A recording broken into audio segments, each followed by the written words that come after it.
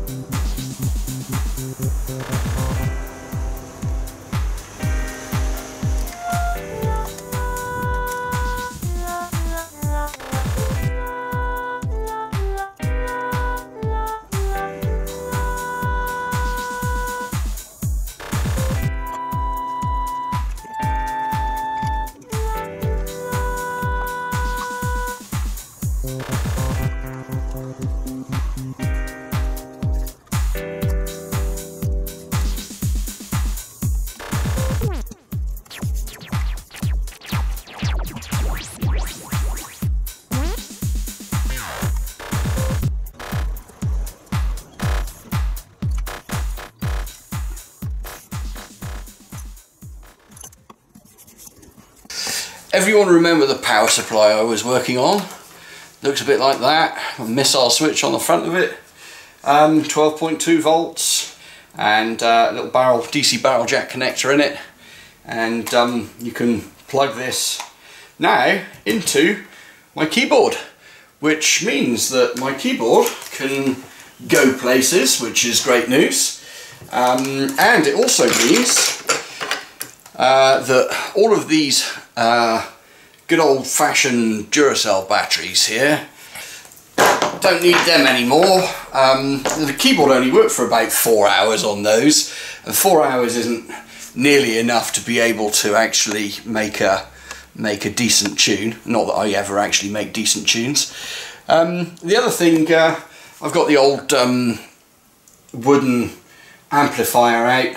This is like my camping speaker. Again, missile switch on the front of it. It's got a whole bunch of lithium ions in there. And I've got this plugged into the Sony recorder here. So, with a bit of luck, if I press the appropriate buttons, I should be able to give you a bit of a demonstration of the Korg Kross. And I will say, this is actually quite a pleasant little keyboard. So, right, so if I just hit that button there, hopefully this will be dialed into the Korg Kross. Go for one of those, and there, maybe this one. Okay, here we go.